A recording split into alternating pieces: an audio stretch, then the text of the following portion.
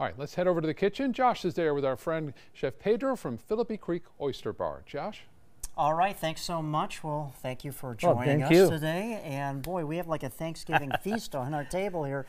Just kind of give us a guide of what we're looking at here. Well, the way you see it is what we're going to prepare at the Phillipi Creek. You know, we got a traditional turkey, all the fixings, the stuffing, corn muffins, veal chops, stone crabs, king crab. I mean, we're going to have a lot of stuff to get fun with it. And so bottom line, you have to come to Phillipi Creek with an empty stomach. Oh, yeah, absolutely.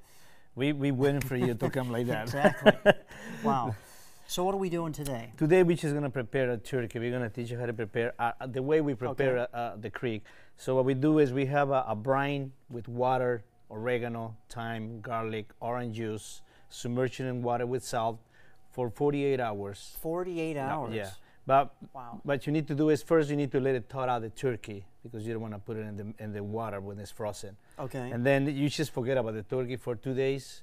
And then what you do, you take it off, let it drain a little bit. So it needs to be dry like this. Okay. Okay. And then what we have here for our rub, we're going to have a little bit olive oil, just a little bit, more oregano. So olive oil, oregano, paprika. Black pepper. And that's black pepper. Just a little bit salt because you already have salt in the, and then the sage. Oh, wow. Okay. Okay.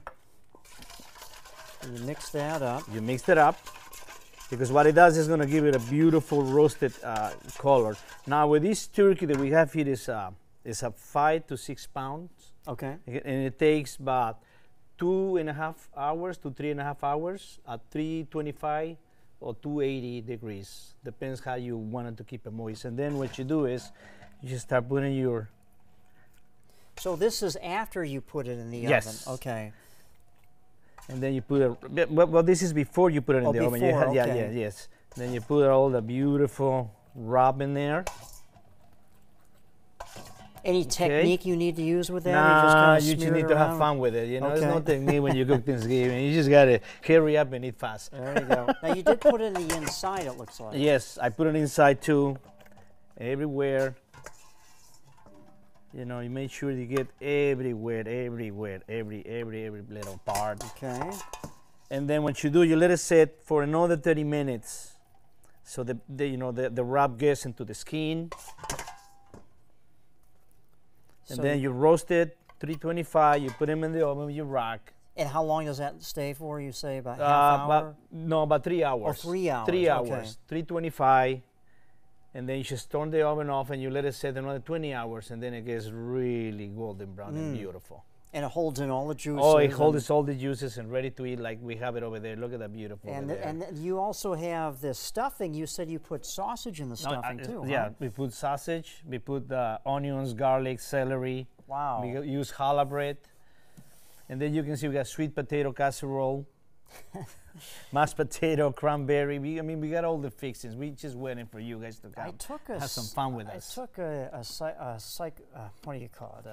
A class in college where I talked about Pavlov's dog, where they rang a bell where there's a salivation, I think, that takes place with a dog. But you just put this in front of me, and I'm salivating looking at all this: mashed potatoes, stuffing, turkey. Absolutely. You know what? The Phillipi Creek, we're very passionate about the turkey, but I want people to know that we have like shrimps, oysters, king crab, stone crabs. We have the whole 9 yards to have a party with you guys. You definitely have displayed that. You brought the whole, Scott said you brought the whole restaurant here. Well, if you like this recipe or you want others, go to our website at mysuncoast.com, click on the dining tab, and you'll find plenty of things to look at and check out. Stay with us, everyone. We'll be right back, but thanks so much for joining us. Thank you. Appreciate that.